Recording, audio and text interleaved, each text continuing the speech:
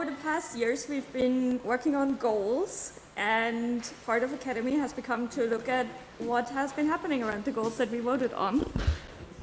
Thank you.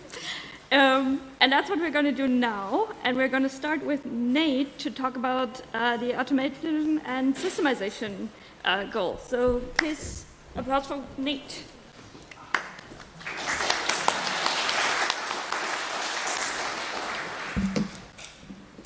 Hello, everybody. Welcome to the panel. So today I'm going to talk about the automation and systematization goal. This is a goal that was chosen last year, so this is going to be kind of a mid-cycle update. So let's get into it. First, let's start with a little bit of background about KDE and why the structure of KDE makes this goal important. All of us in KDE are aware that KDE is a multi-generational organization, and KDE's contributors have a defined life cycle as well as different stages that we often move through. At the beginning, we have people who start out as students or young hackers in university. These people in this group are marked by having lots of time, lots of passion, lots and lots of contributions to KDE. Then time marches on, as it always does. People become young single professionals, and their KDE time becomes hobby time. At this point in time, people have jobs, and jobs take up more time. And as a result, KDE contributions tend to fall off a little bit. Then time continues its vicious cycle, and people become professionals, established in their careers, they have families, and KDE time often drops off quite a bit. And then finally, if all goes well, people retire, they become financially successful, they have time for KDE again. But one thing you can see with all of these different groups that people can fall into is that the amount of time that we have for KDE changes.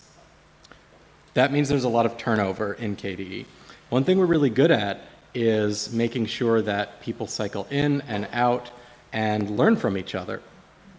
But it's really important that we keep the knowledge that people bring into KDE, and it must stay in KDE. People bring knowledge all the time. They work on cool stuff. Some of that knowledge gets passed on to other people, and then we learn from each other. I think all of us have had that experience. Some of that becomes embedded in technical processes that we work on and that we contribute to. And unfortunately, some of that knowledge just gets lost when people leave KDE. And that's the thing that we really want to try to avoid. And that's the thrust of this goal, is how can we minimize that knowledge leakage when people inevitably leave KDE, either temporarily because they've moved on to a new phase of their life, or permanently for whatever reason, which is fine because people come and go, but we want to make sure that their knowledge stays within KDE. There are many different types of knowledge that gets lost, so let's go over that a little bit. The first type of leaky knowledge is processes that are done by hand and generally not documented. These are things we really want to avoid. The next is when people have personal tools that they write for themselves to take care of certain things, but then they don't share them publicly. When those people go away, the personal tools are essentially lost as well. Next, we have public tools, which is better. Public tools are better than private tools, but the public tools have to be documented or else nobody knows how to use them when people go away, and then they get rewritten because it's easier to rewrite than to understand. And also these public tools sometimes are not run automatically for automatic periodic processes, and that's important too, to make sure that people retain knowledge of how to use them. Finally, we have, second to finally, we have knowledge that is gained alone and not shared. This happens when we learn something, but we don't talk to other people about it. Talking to other people is really important. And documentation also has to be kept up to date. When it's not kept up to date, it's not useful. All of this leads to the very familiar feeling of, if I stop doing this, it won't get done. And then you feel like you have to keep doing it. And if you don't, everything you're working on will end up as an ancient ruin, like this. So that's not a good thing. We want to avoid that feeling. The basic problem here is that working alone sucks, because you end up doing the same work that other people have done before.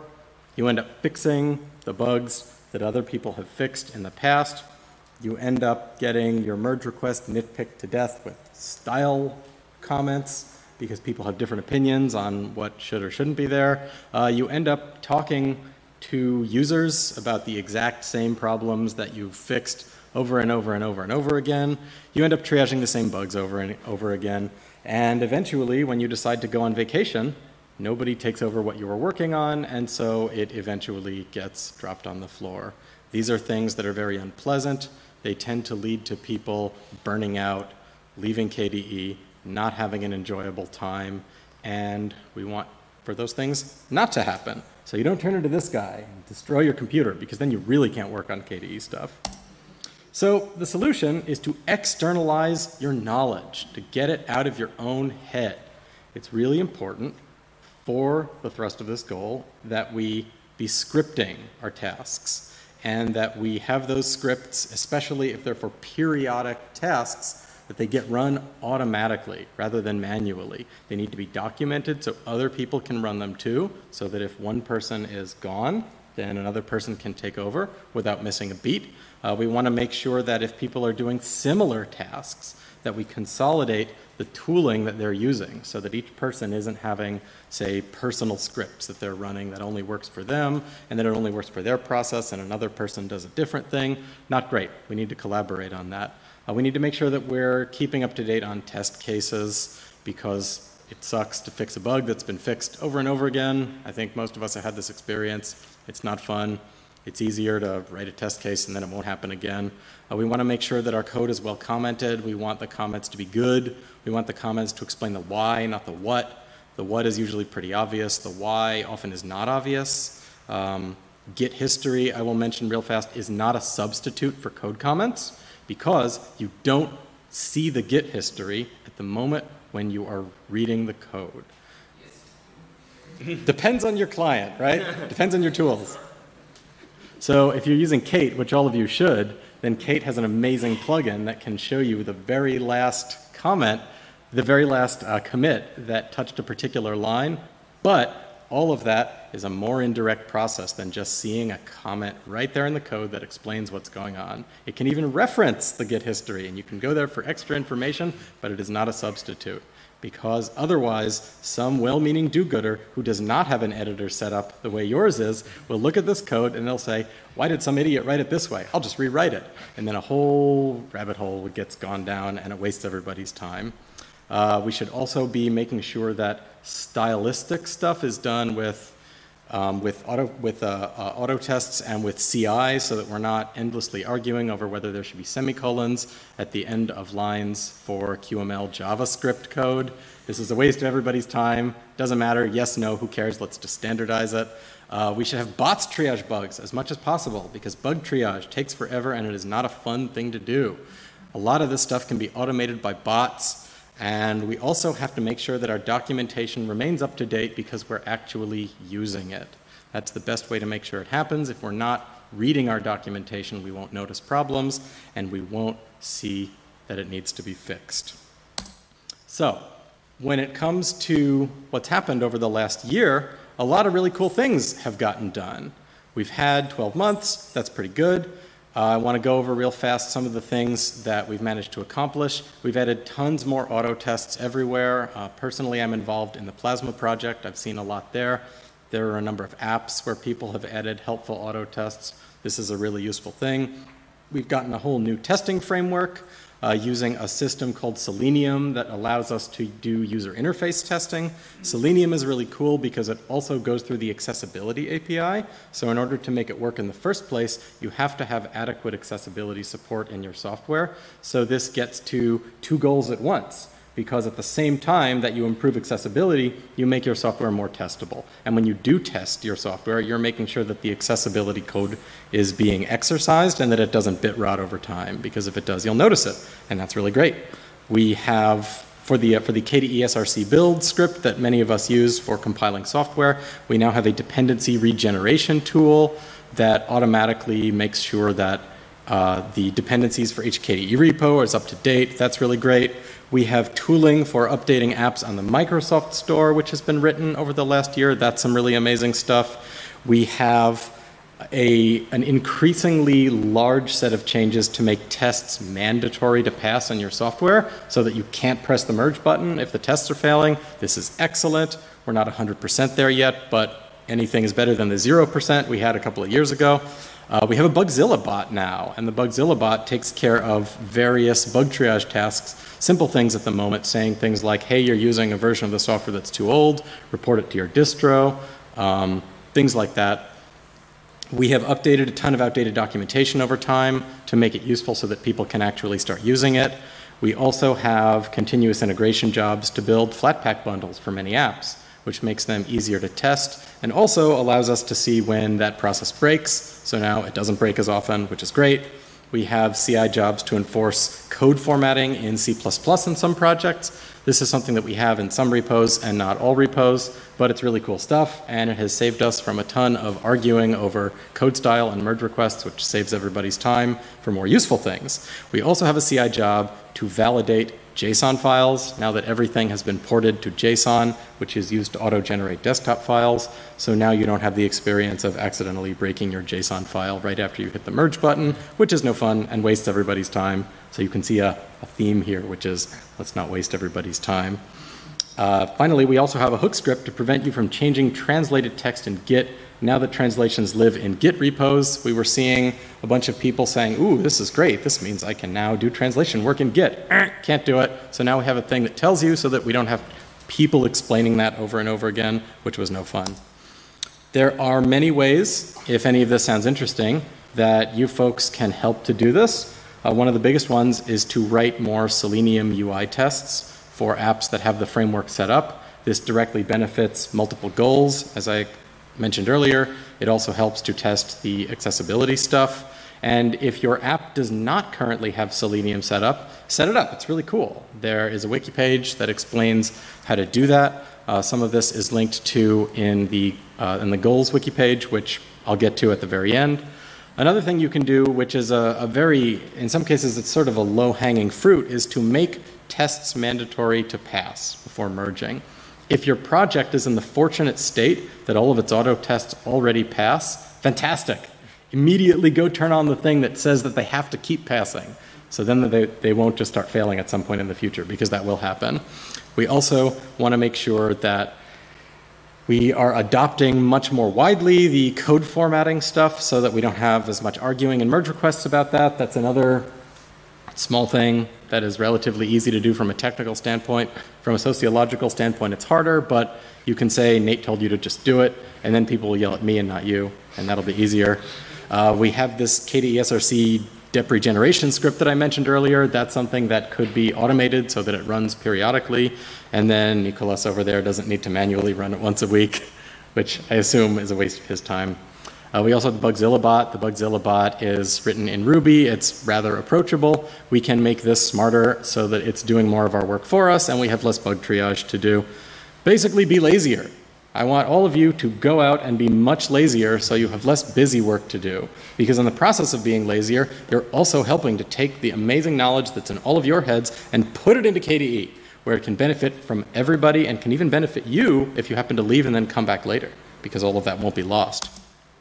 There are also some even bigger ideas that I've got for this goal that have been worked on a little bit here and there, but really need the helping hand of technical experts to make this stuff possible. Basically, everybody I look at in this room is much smarter than me, so I'm looking at a whole room full of technical experts. I think that any of you folks, if you want to work on any of these things, this would be a fantastic way to help the goal. We've got tasks like consolidating release tooling. I think it's not lost on everybody that we have many different release vehicles. We have gear, we have frameworks, we have Plasma, we have individual things with extra gear. If there would be a way for us to consolidate our release tooling so that it's something that can be run automatically and it's something that can work for all different release vehicles, that would be fantastic, because it would make it much easier for people to be release managers, and not so much of the work would have to be borne on one particular person, so that that person feels stressed out if they happen to be on vacation when release day arrives, etc. There's also this other moonshot idea of using AI to triage bug reports. People keep asking, can you integrate ChatGPT and KDE? Can you integrate ChatGPT and KDE? And this is how we do it, in my opinion. We have a robot triage bug reports, because this is something that robots can potentially be good at, that none of us like to do, so let's do that if possible. This is something, the next thing is something that also helps for onboarding. If we could have KDE SRC build automatically install third-party projects needed to build KDE stuff, instead of making people go and do that themselves, that would be a huge help. That would cut down on an enormous amount of common chatter that people end up having to handle. In the same vein as AI to triage bug reports, we could have a chatbot answer common help questions, things like NVIDIA drivers and why does this update not work in Discover because my distro's update policy is completely broken, things like that. I'm sure all of us are very tired of answering these types of questions. I know I am. And if there's any way we can have a system do that, that would be much better.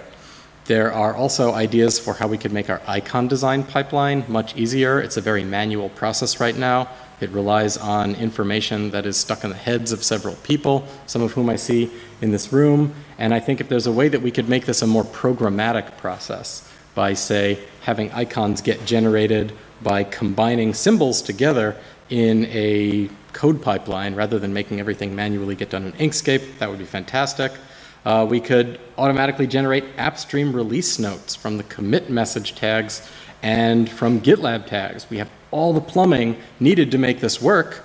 We even have support in AppStream itself, which has recently gained support for fetching remote release notes, which was the big blocker last time. It's just a matter of wiring it up. Then we don't have to spend so much time manually writing release notes for every single release. This could be a big benefit, I think.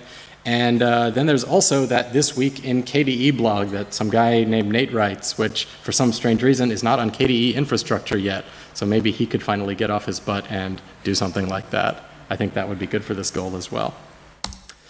If any of this sounds interesting, you can get involved in a couple ways. I'm the gold champion. You can always contact me. I'm Nate at kde.org. I'm around all the time. I think you probably know how to contact me. Otherwise, there is this kde.org/goals link where you can find information about all the goals, including the automation goal. We also have a team on Invent that you can join. There's not much activity there in that particular space right now, so you can help change that. We have a buff session at noon on Tuesday that you can go to if this sounds like an interesting topic. And we also have a sprint planned for sometime next year. So keep your eyes and ears peeled for that. And with that, I would like to say thank you all for listening, and we can move on to the next one.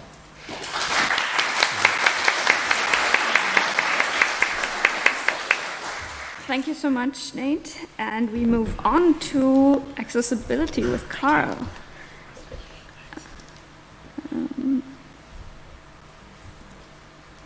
Tell us about accessibility, Carl. Hello, everyone. I will talk about the second goals, about accessibility, or as well like called KDE for all. Because like we are an inclusive community, we want to have our software to work for everyone, even people with disabilities who need to use a screen reader or who can't use a mouse. Or,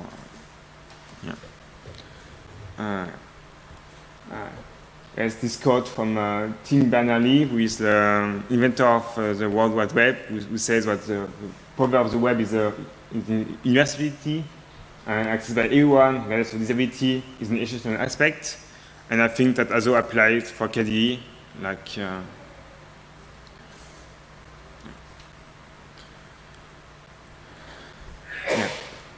so why it is not important? I mean, it's good for us like to reach more people. We do that as well, like for example, by porting our software to Windows or to Mac or to Android.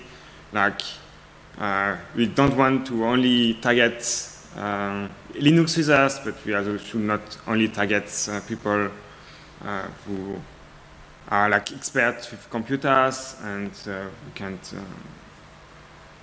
see what is the software. And it also like benefits everyone. Like even for normal user, being able to use the software with the keyboard like for private users, it's quite important. Like they can be faster to use the software. Like for example, another aspect is that changing the fonts, like to increase the size of the fonts, as well like useful for everyone, and not only people with reduced visions. Yeah, and I mean like accessibility as well improves the usability generally, like of the software in general. And another aspect is that accessibility is a requirement for public sectors, organizations, and if you want to be this organization to use the KDE software, we should try to ensure that KDE software follows the requirements, follows the accessibility requirements. So, what did we do? Like last year, there was since last year. I mean, like we started testing our software with a screen reader or with a keyboard only to see what can be used with the keyboard or what can be like just by listening to the Orca, see what how we can use the software currently, and that allowed to like find a lot of cases where it was not that great. Like often there was tabbing loops where you just tab and you cycle between elements, but you don't go like over on the entire apps, which is an issue because then like the screen reader user or just a keyboard user won't be able to navigate the entire applications just with the tabs or the keyboard navigations. And we started writing automated tests with Selenium, like Nate already said, which is like a really cool framework to write tests and also like ensure that your software is accessible. I mean, it doesn't ensure it, like it still need to work on testing with like a screen reader, but at least it helps a lot. And yeah, we had like actually multiple seasons of KDE projects on that topic. As I mentored Richie for Tocodon, and Joseph did like work on J'ai Compris with Selenium. We also had like some blind users coming to the KDE accessibility channels, Matrix channels, and testing the software for us, which was quite great. Like to have like, because like when you can see what the software is, it's a bit harder to imagine what the difficulties are. But when someone comes and tells you, yeah, that button's here, I don't know what to do. And then, oh, actually, like the Kirigami driver handle to, yeah, and that's how you detect malfunctions.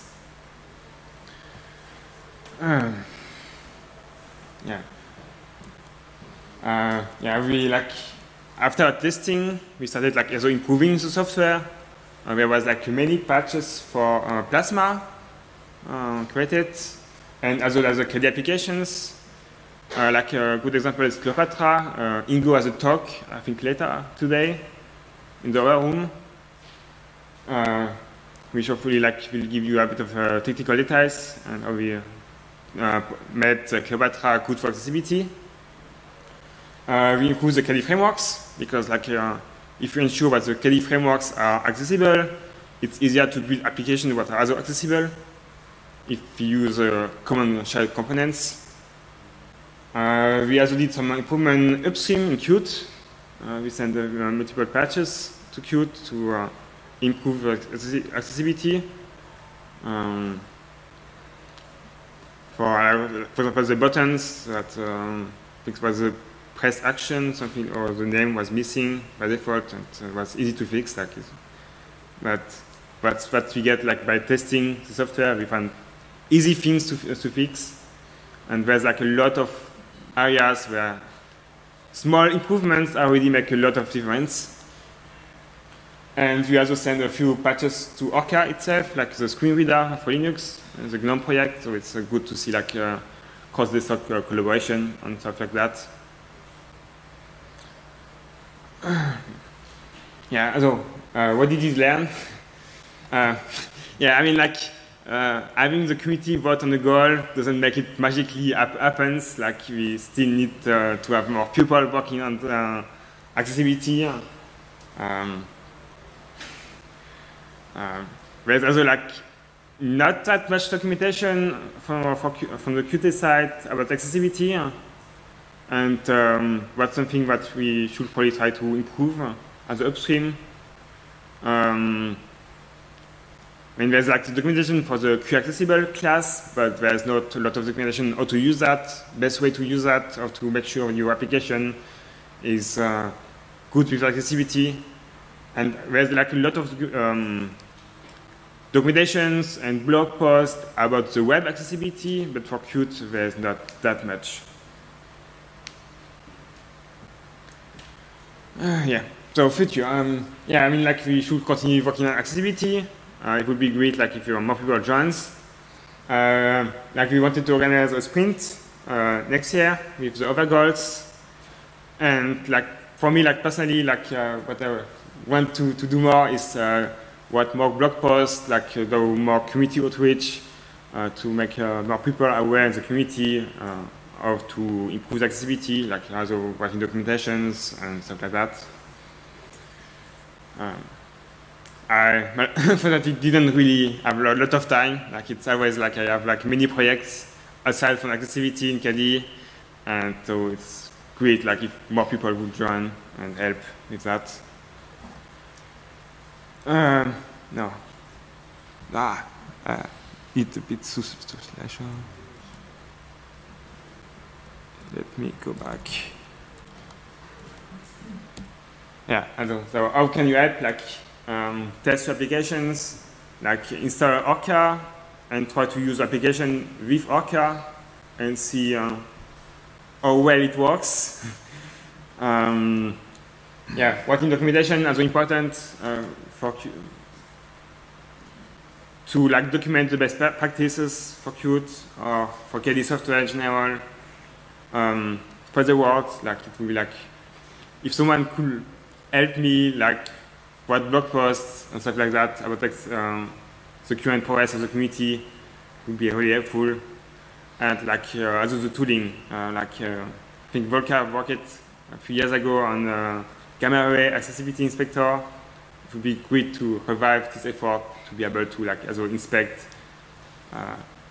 the accessibility state in Gamma Ray as well as the other state, the visual state, and everything. Yeah, like if you want to join, there's a KDE Accessibility channel and Matrix. It's also available on ESC. We have it both on Thursday at noon, and yeah, join a sprint. Yeah, that's it.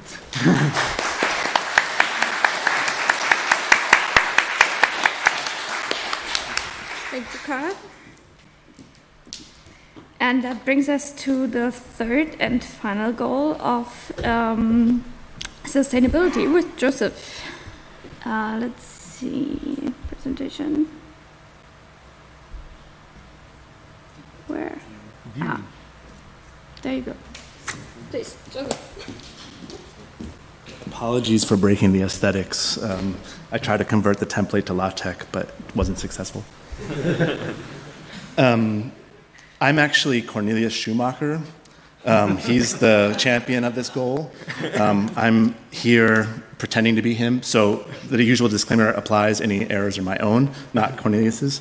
Yeah, I'm going to present about the sustainable software goal, which is part of this sort of larger KDE Eco initiative, which started a couple of years ago. If you would like, the slides are available to download at the Sustainable Software Goal repository on Invent. I'll come back to this at the end if you want, or if you have time now to scan it. And I'm going to go over just a couple of the things that have happened since the goal has been adopted and voted for in October last year. One of the things is the publication of the KDE Eco Handbook. This was the culmination of the work done in the Blaue Engel for FOSS project, which ended in March.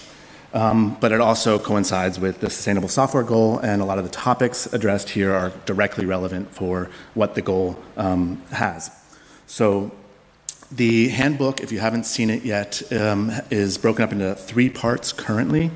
The first part is meant for a general audience about why is this important, how does software influence resource and energy consumption. The second part is about the Blue Angel eco-certification criteria and how they align with free and open source software. And the third part is how do you fulfill the criteria, with detailed instructions about measuring software, following the guidelines in the Blue Angel criteria, and then fulfilling the other criteria in it.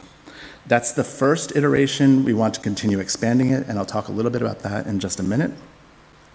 As many of you, I'm sure, know, Ocular was eco-certified last year with the Blue Angel. Currently, it's the only software that's certified as resource and energy efficient.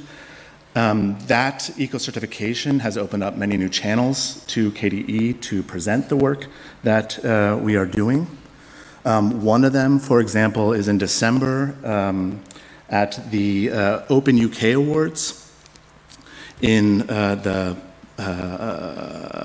House of Lords in London. This was an event organized by the Open UK Advocacy Group, which advocates for open tech. The host of the event was Francis Maud, who's a member of the House of Lords, and he's the minister who a decade ago created the gov.uk website, which provides information about open data, open formats, and policies regarding that. A co-host was KDE's own Jonathan Riddell, and he was there to also present what KDE is doing in the KDE Eco project. So yeah, really big channels have opened up to us in this regard. Another one was Cornelius, who presented at the Green Party event on green digitization, Nachhaltig by Design. This was an event that featured many prominent people, like Kari Doctorow gave a speech, Germany's Vice Chancellor, Robert Habeck, and Cornelius participated as an expert given the Blue Angel certification of Ocular in the Right to Repair workshop that was organized. And this event and this post was a very popular post. It was featured in Hacker News, and there's a huge spike in the views in the KDE Eco project website after this. So it garnered a lot of attention. And another project, or several projects, not just from KDE Eco, but from the season of KDE in general, was reported on in Heise DE, which is a big publication for tech news in Germany. It featured all of the season of KDE projects, but the Eco ones were particularly prominent. This year we had 3 projects working on sustainability issues. One was this tool that was designed by Emmanuel Charu, I'm not sure if I'm pronouncing that correctly, called KDE Eco Test, and this tool is designed to make usage scenario scripting easy and robust. So the existing tools that there are have various issues, and this is trying to make it so that the process is simple, like some of the tools, but more robust because it's not based on pixel locations for the emulation, but rather working on command line triggering of actions when you're trying to emulate user behavior. This tool was quite limited, and it's now been expanded to have many more features from Mohammed Ibrahim.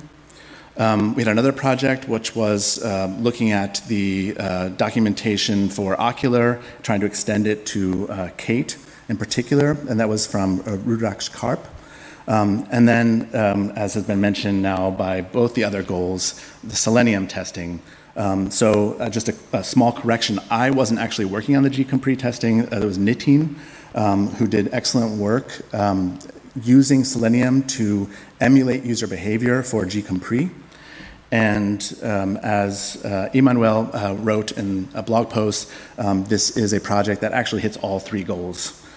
Nate has already talked about automation.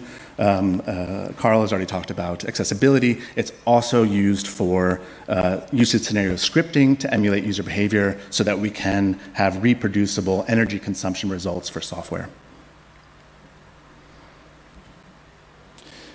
Right now, there's a project going on in Google Summer of Code, which is trying to make the lab that we set up last year in KDE Berlin to measure the energy consumption of software accessible remotely. So all this outreach is great, but the actual reason we're doing this is because we want to measure the energy consumption of software and drive it down when we can. And this remotely accessible lab will make that much more easy to do. So the idea here in the lab is that, so the lab is set up with hardware, dedicated hardware for measuring the energy consumption of software, a power meter, an external power meter that's just measuring all of the energy draw when using the computer, and then it's then aggregated onto another computer which collects the results, and then you can analyze them. And the idea is to set up a interface through the GitLab CI so that you can upload your code and then tell it you want to do this test. It will then send the commands to the lab in KDE Berlin, run your scripts, give you the results in a usable format, and then give it back to you so that you can see the energy consumption of your software. And if you're interested in eco-certifying it, this would also be one of the criteria for eco-certification. So we're trying to make this automated and easy and accessible to everyone. This is just a bit more details about it. So the software will be installed as a Flatpak bundle, and then that's then run on the hardware at the lab, and then this is then analyzed. Just another thing that we're working on is an awesome list for sustainable software. This is again at the Sustainable Software repository. There's a great list of resources related to general green coding, best practices, as well as how do you measure software, what tools exist, etc. So check that out. If you have some resources that you want to contribute to it, please do so. There's several talks that are taking place today, tomorrow, and next week related to the Sustainable Software Goal. So one is right after this. Volker is going to present about measuring the energy consumption of software. Tomorrow, Harold is going to present Selenium GUI testing, which is relevant for all of the goals.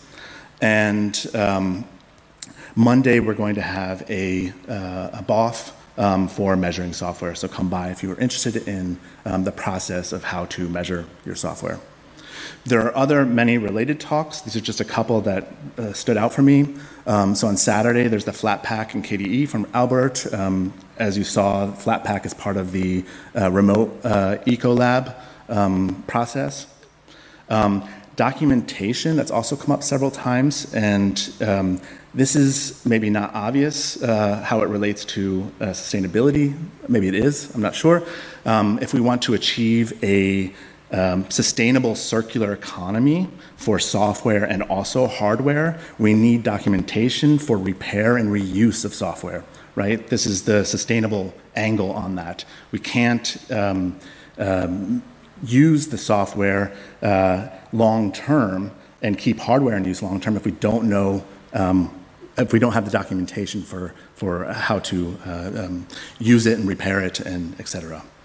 Another topic that I just thought might be interesting to think about in terms of sustainability, the KDE embedded.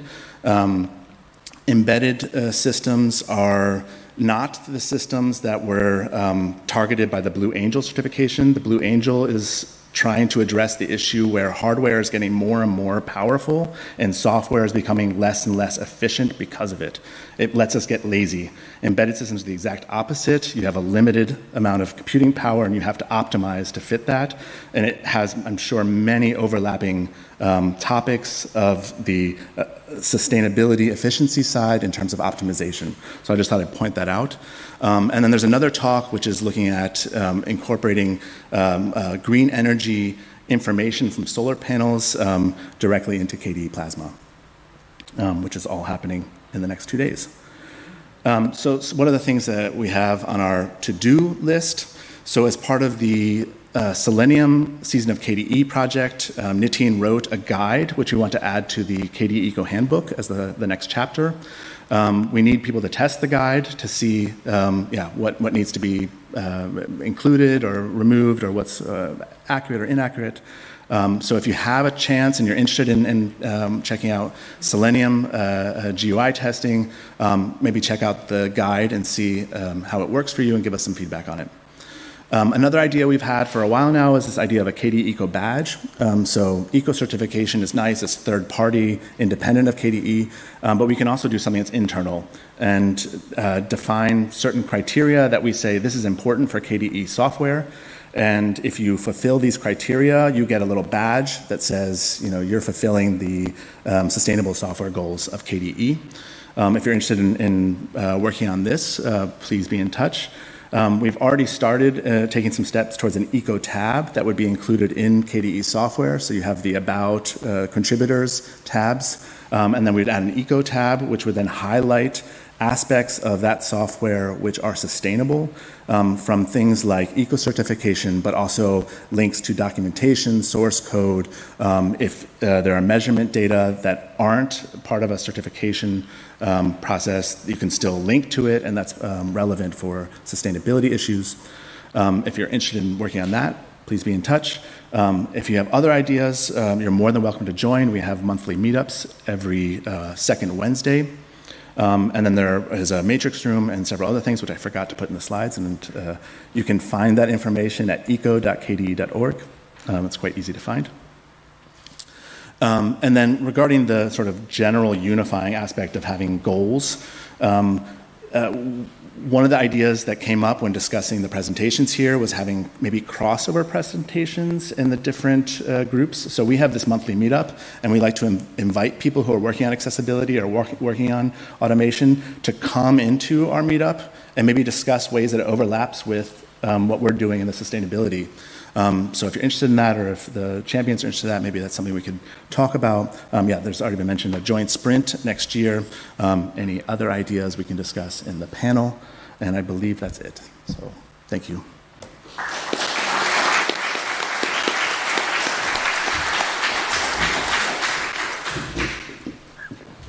Thank you very much. And now we have quite some time for questions, either about any of the specific goals or the goal process as a whole. And I believe Aid will be the mic runner, and I will run around. Questions?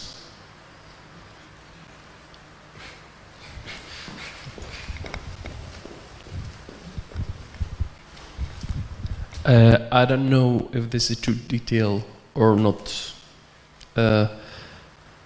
able to be answered, but how hard was to get Ocular to get the certification? Did something needed to be changed? Was it many changes? Was it difficult? Yes. How was that experience like to get to that level? So the most labor-intensive aspect of it is the usage scenario scripting and the measurement process, which if you're going to start adopting Selenium, you're already taking care of a big chunk of that work, and as well as accessibility and automation. So we can incorporate maybe some of that work into the general development process. And then the measurement is just a matter of having the access to a suitable lab for fulfillment. Everything else is just documentation. Free and open source software is recognized as being a more sustainable approach to digitization, given various aspects of the way it allows users to have more autonomy about how the software is used, which can influence energy consumption, removing vendor dependencies so that you can continue to support hardware over a longer time, et cetera, et cetera. These are all things I think we take for granted and have, this is obvious, but this is putting it in terms of a sustainability angle. And that part of the criteria are actually just documentation, just showing how you fulfill these criteria. So, thank you. Thank you. This is a hybrid conference. We have questions from online, and Neophytos is going to be the voice of online. Here you go.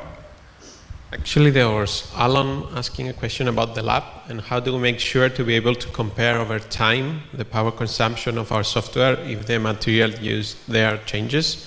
And I see Cornelius stepped up and is answering it, so I don't know if, Joseph, you want to add anything to that? Or? So the question was, how do we make the results usable over time so that we can compare? Yes. As the hardware changes, what do you do to keep it up to date, to keep the measurements up to date? Yeah. So right now in the lab we have a few different computers, one of which is the recommended hardware for the Blue Angel certification, then we have some others. One of the goals, the moonshot goals, is to have several options of hardware where you can say, I want to test it on this hardware, which might be a little bit older, or I want to test it on more recent hardware. But I think the answer to that is documentation of which hardware was used so that you have a maximally similar environment if you were to retest and want to compare the results directly with the test that you did previously. Great, thank you, Joseph. And then there's another one for Nate. It says, wasn't there a prior effort at an icon design pipeline called Icona? What happened to that? That's a good question. Icona was a standalone app that would have definitely helped for the icon design pipeline proposal. This was an app that would be used to preview an icon that had already been made in various environments against various backgrounds. The idea that I was bringing up on that slide was more to aid the process of creating the icons in the first place, which right now is quite an error-prone process and requires understanding of the details of how XML inside SVG files works. So I think there's definitely some work that can be done at the end to verify the end result, but I also think it's important that we make the process of getting there so that there is an end result a little bit easier.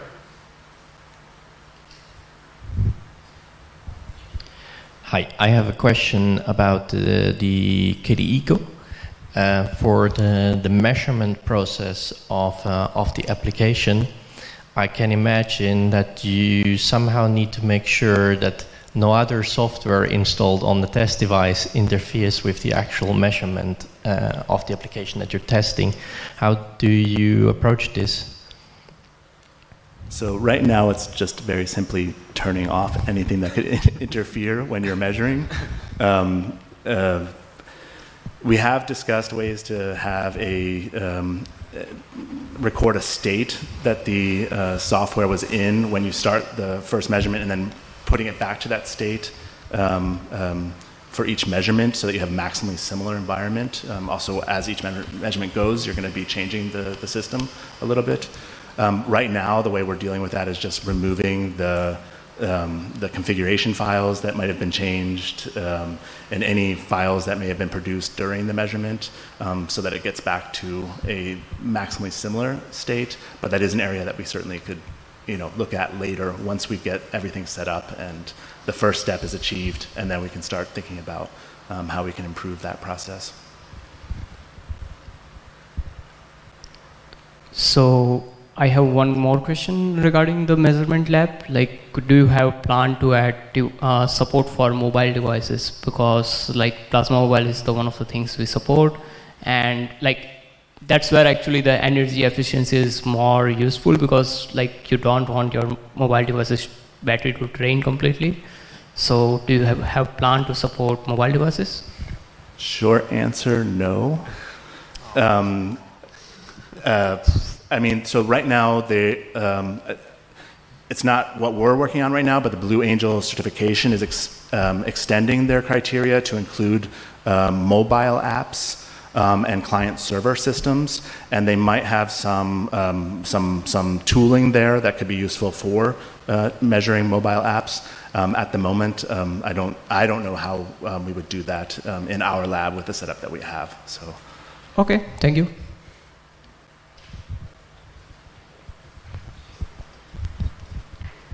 I have a question for Carl. You mentioned that accessibility is also very important if you want public institutions to select your software.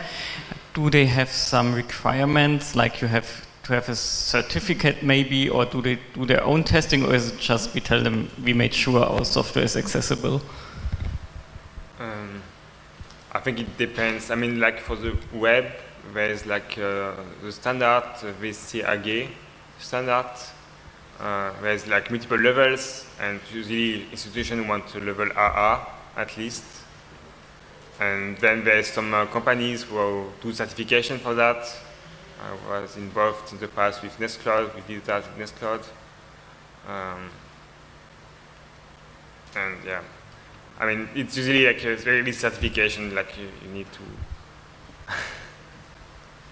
Hi, I have a question to Carl. How's the status of the accessibility in the Wayland environment? Can you repeat? How's the status of the accessibility in the Wayland environment? I mean, Orca works on Wayland.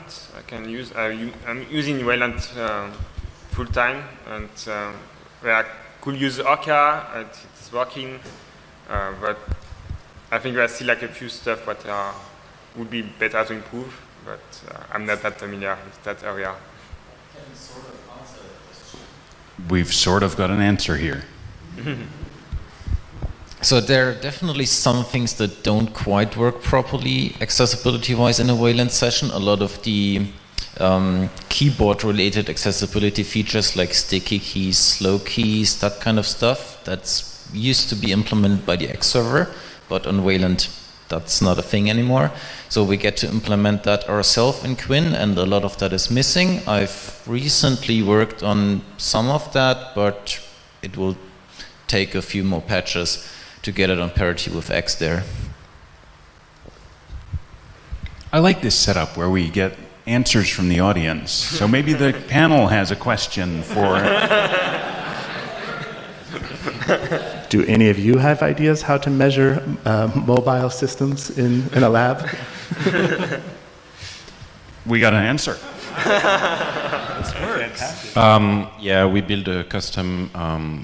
so we hacked an Android device so that we removed the battery, and we basically built a fake battery which is connected to the power, and that's how we're actually using the power consumption.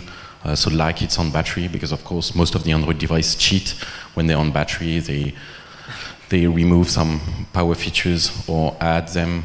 We had the issue, for example, for VLC where we were higher priority when we were plugged on an actual plug. So that's how we did it. And so this device is, then we have a RS-232 to just read the timings. It's a mess. Let's talk anyway at some point. To add to that answer, ARM Corp Incorporated has like these giant labs of hooked up devices with relays to reset them, and there's hardware setups for that. Other questions or answers?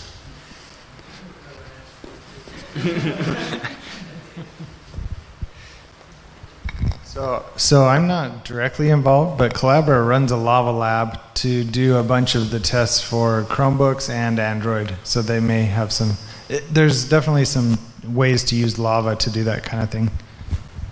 Let's talk. So next up we want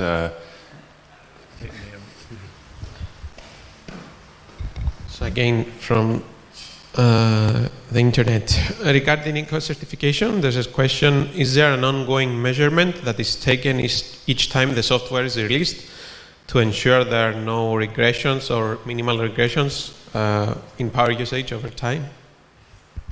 So let me just make sure I understood. So is there an ongoing measurement process so that we can then see if it's improving or getting yeah, worse. the way I understand it, that's the idea. After you get the certificate, is there something ongoing so to measure? For the certification, you need to measure it regularly. The exact details of that are a bit in a gray area. But yes, you're supposed to measure it regularly. And right now, our approach is that we want to measure major releases, but first we want to get the lab set up for easy accessibility. So once we have that, then the idea would be then for major releases to have regular measurements. And that's required for the eco-certification as well. Okay, thanks. And maybe, sorry, just one more thing to add to that. The eco-certification requires that it doesn't increase, the energy consumption doesn't increase by over 10% during the time of certification from when it was certified. So there are requirements on staying within a limit. So that means we could lose the certification at some point, right? Yes. Okay, so we need to be careful. Yes. Can't get more than 10% worse. So we got 10% worseness to play with. Okay. Make the world a better place with your question. It's just a small follow-up question. Like, do we need to redo the entire certification process in case we lose it? Or do we just need to go under the threshold of 10% and get the certification again? Good question. I don't know. Hopefully we don't find out. But you're motivating me to find out. So I'll see if I can find that information.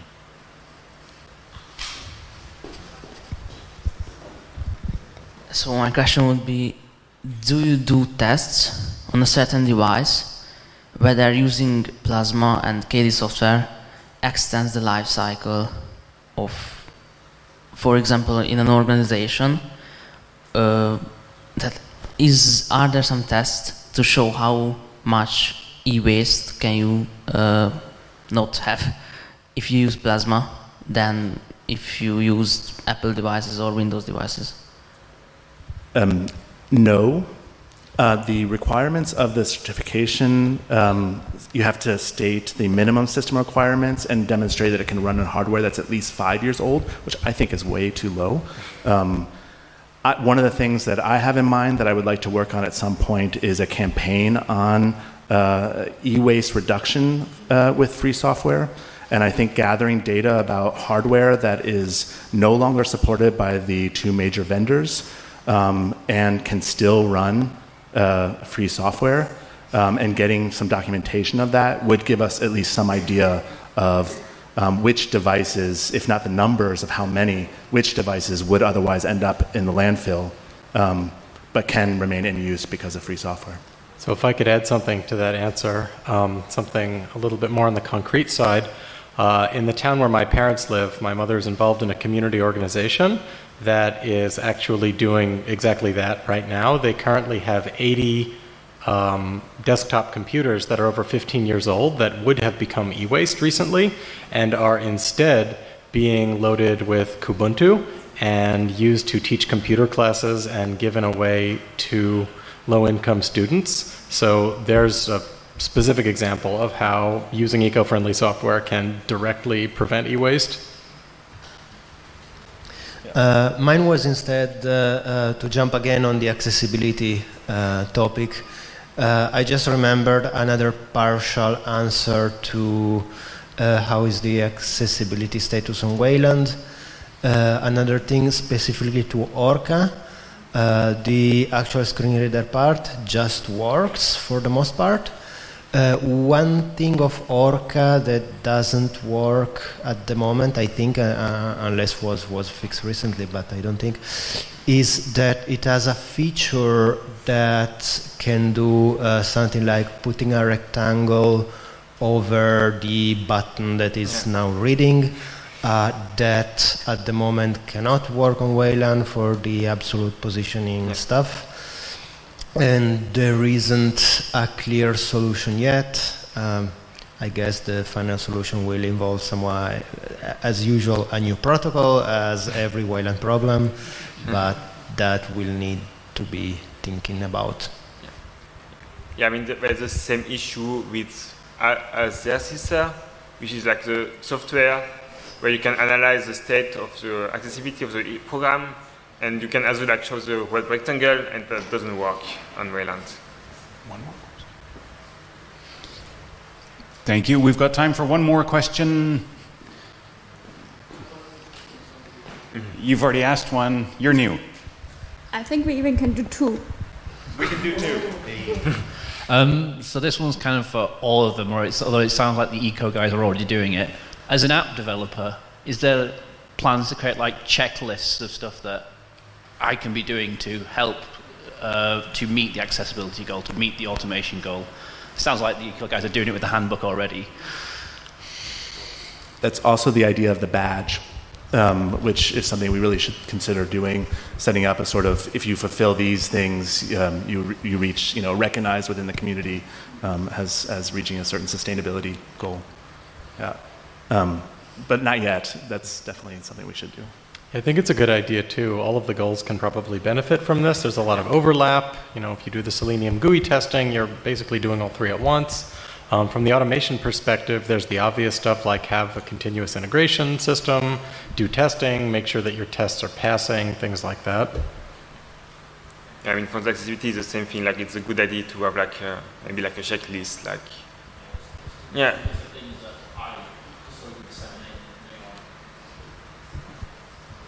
And the very last question. Thank you. I heard you mention before that you have an energy budget of 10%. You could lose the certification if you go over it, you're not sure. Is it possible that this measurement and this process to certify this, is it scalable to be automated so that when you merge or when you do a new release, it's like part of GitLab? And how scalable it is for it to be part of the release process, both of Ocular and other Plasma applications?